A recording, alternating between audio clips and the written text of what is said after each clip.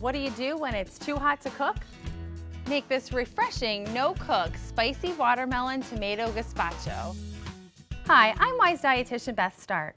Gazpacho is a Spanish-style soup that's made with tomatoes, onion, cucumber, bell pepper, jalapeno, and fresh herbs, and served chilled.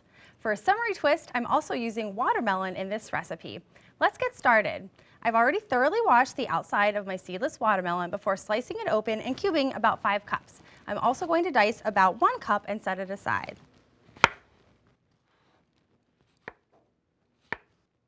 Or start out with pre-cut watermelon from our produce department to save time. Fruits and vegetables that have a reddish pink pigment like watermelon, tomatoes, papaya, and pink grapefruit supply lycopene, an antioxidant that may offer protection against certain cancers. Now I'm going to make the base for the gazpacho. Place the cubed watermelon, diced tomatoes with chilies, and cranberry juice cocktail into a blender. Puree until smooth and then transfer to a large bowl. Watermelon and tomatoes may sound like an unlikely pairing, but trust me, the flavors go together perfectly.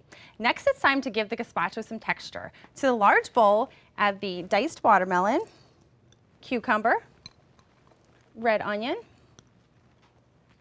bell pepper, jalapeno pepper, and fresh parsley. And then just stir it well to combine. For the finishing touch, just add some red wine vinegar, salt, and black pepper. Then cover and chill for at least 1 hour before serving. I like to serve this sweet and savory gazpacho with a few ready-to-eat shrimp for a light summer meal. It makes a refreshing meal starter too. Give it a try. For this recipe and so much more, visit us at weismarkets.com/healthy living.